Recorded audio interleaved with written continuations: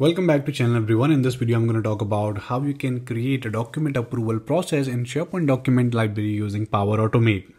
As you can see, I have this approval docs document library and I have logged in here my control owner account which has full control, and if I try to upload a document here, I can straight away upload a document, and user who has a view permission to this document library or at the site level, they will be able to see this document as well. If I go to my another profile that I've logged in into a different browser which has added access, this user will also be able to see the document.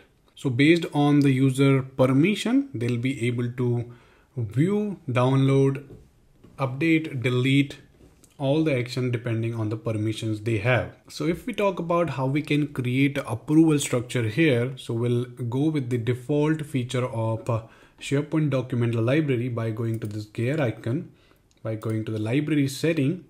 If you go to more library setting here, there is a versioning setting that is there. If I click on this one, you will see there is a content approval option, and by default this is set to no. So if I click this to yes, so every time a user upload a new document, it will goes through a approval process. And the second option is document version history. So in this case, you will see the create measures version is enabled by default, and the example are given like 1, 2, 3, 4. This is normally create version history of your document. So let's suppose if you make any changes after that, publish it, so the previous version gets stored.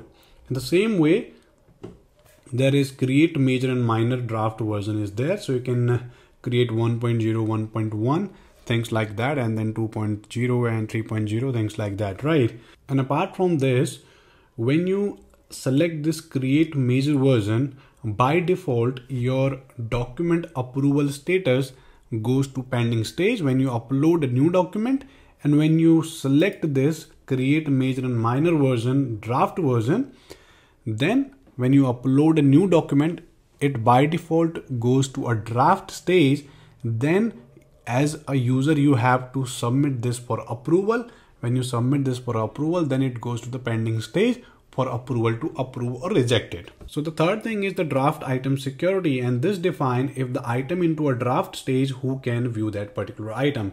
Only user who can approve the item, or you can select anyone who can read the item, only user who can edit the item. So by default, this is selected. I'll keep this selected, and this require checkout thing. So require document to be checked out before they can be edited. I will set it no. Click on OK. You will see here, there is a new column has been added with the name of approval status, and by default, the status of this is approved.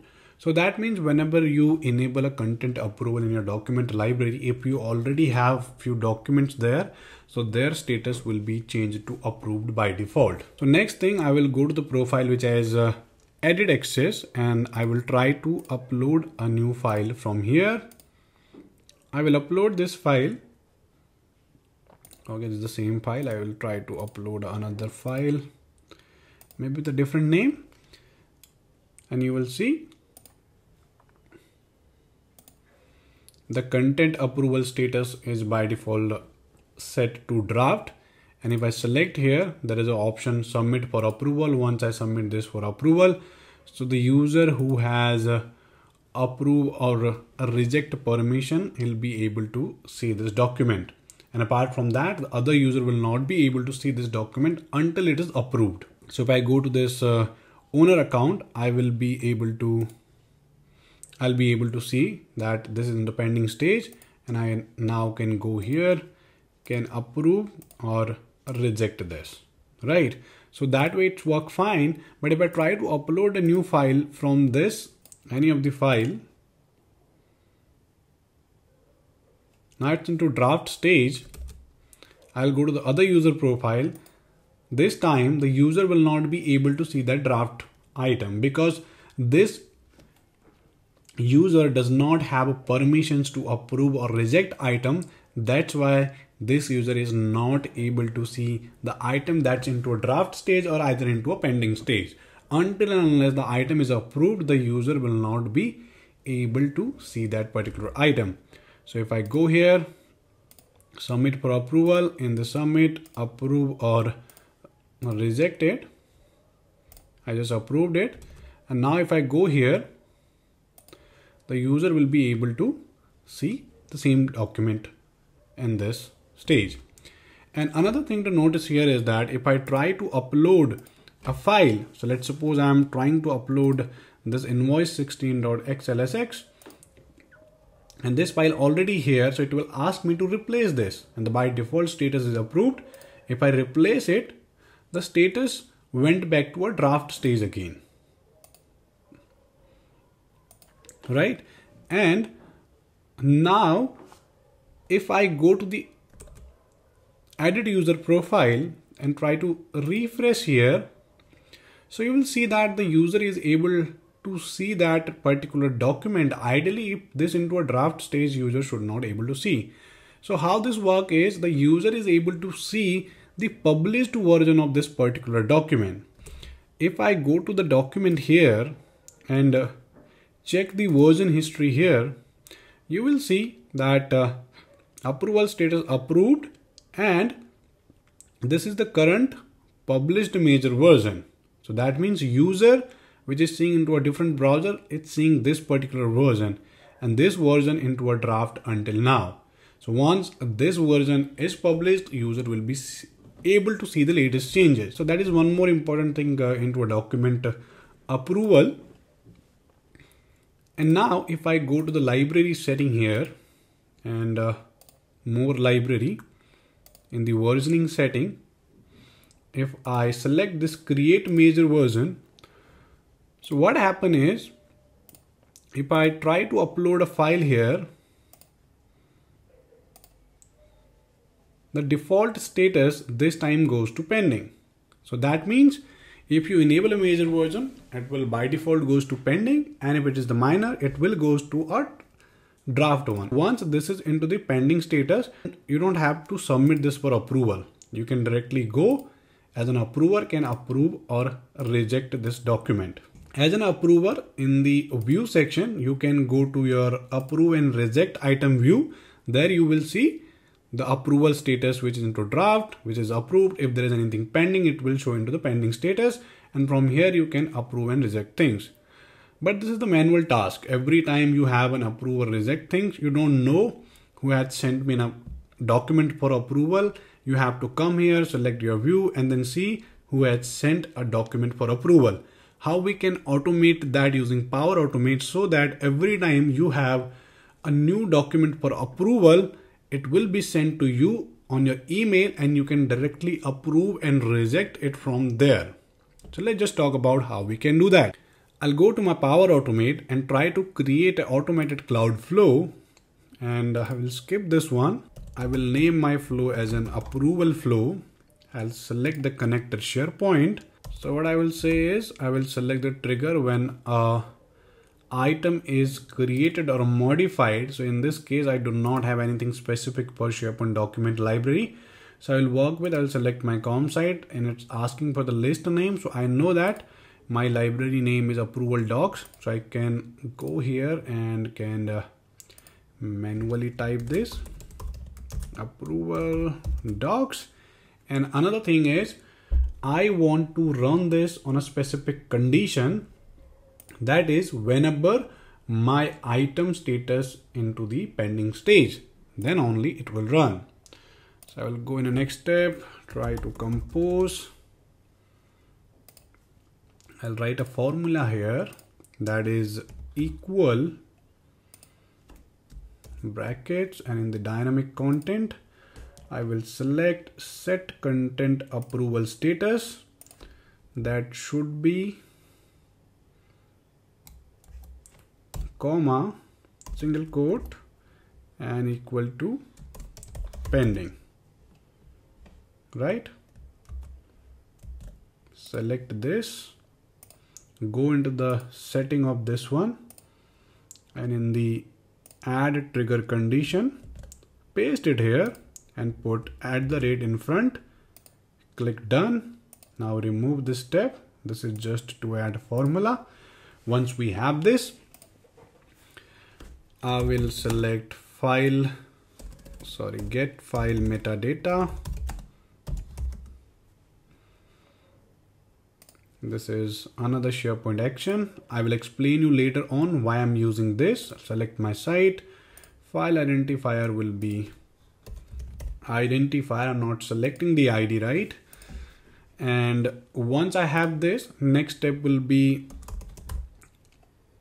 approval connector. You can select from the option that you are looking for. So I will say start and wait for an approval. Approval type will be approve and reject in my case. Everyone must approve. Title will be new docs for approval. Assigned to, I will say my name here. You can assign this to a SharePoint specific group as well if you want. I have a video on that already. I will provide link in description. You can check that out as well. But I'm giving my name here as of now. And in the details section, you can say new approval docs with detail below. And in a detail, you can provide name of the file, and created by, I will say created by display name. And in the item link, I'm going to provide my site URL. That will be a fixed one. And after that, I can select path directly, and in the item link description, click here to view file. That's it. Once this is done, next step will be our control condition, and I will select the value of the outcome is equal to approve. Then means if the approval status is approved, then I will go to the yes section and I will say set content approval status. That means I will go to my site address, that is my com site. I will select the library name. I can put a custom name, approval docs again, and the ID that I will select, get file item ID, and action I will set approve, and e tag I will select this. Sorry, I have to search it from here. You can see the get file metadata action e tag is there. So now you understand that we have included this get file metadata to get the e tag of the file. That is the important one. So once I save this one and I go to the editor profile here and I try to upload a new file here. Once I upload, the status goes to pending, and now this time I don't have to come to this document library to approve or reject the document. I'll go to my Power Automate. We'll wait our flow to run. As you can see, my flow started here, and this is into start and wait for an approval stage. We'll go to my email now. If I go to my Outlook, you will see there is a new approval email. As you can see, new docs for approval. You can see in the detail, you can see new approval docs with detail below. Name of the file is invoice32, created by this guest user. And in the link, you can see a link to open that specific file. You can open that up here. And once you are able to see that, you can approve or reject this. If I click on approve, there is an option to add comment. I say good to go. Submit this. Go to my flow. You will see the flow is completed. Condition is true. Set content approval has been set. And if I go to the document, this invoice 32, I'll refresh. You can see the approval status is approved.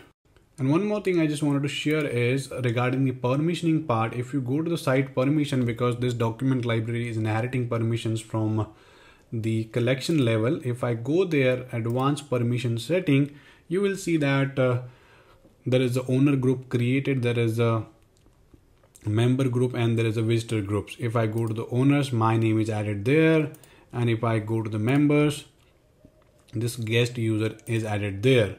And there is a permission level in top as well. If you go to the permissions level, you will see there are 5 type of permissions level, which is by default created, and we were using the full control one, which has full control, and the edit one, which can add, edit, delete list, view and add, update, delete list item in the document. But this particular role does not have options to approve or reject. If I click on this particular role, you will see this approve item option is not checked in. So if you want to provide a set of users as an approver access, what you can do is, there is a design group, right, which has this approve option there. So if you go to the permission setting, you can create a new group from here, and there you can provide them a design access and can click on create. And after that, you can add a user inside to that specific group, and then that group will treat like as an approval groups for you, and you can use this particular group when you are sending emails through Power Automate as well. I hope you like this video. If you do like, don't forget to subscribe, learn and tech. Thank you so much for watching.